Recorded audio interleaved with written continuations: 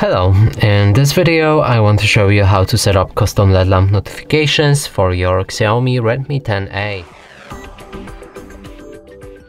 So first open up your Google Play Store and right here find the app called Notify Buddy.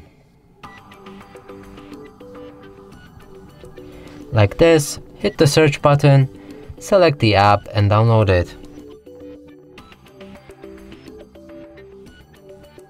After installation process is complete, you should be able to open the app.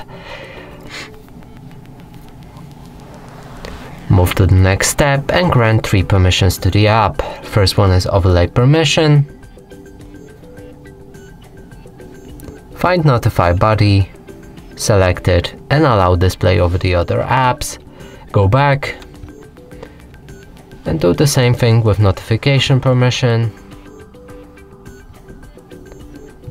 Now we just need to wait 10 seconds and click on this circle right here.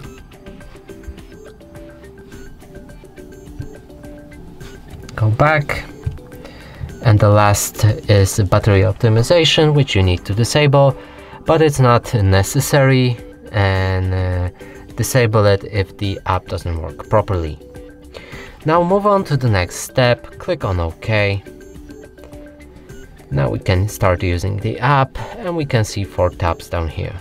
First one is user, so right here you can pick any apps and allow them for the custom LED lamp notifications. In the system you can allow all system bound apps. In active you can find all apps that you've just activated. And in the settings you can change anything about your LED lamp, like its size, shape, placement on the screen, color, but some of these settings are locked behind the premium version, so be careful what you're changing.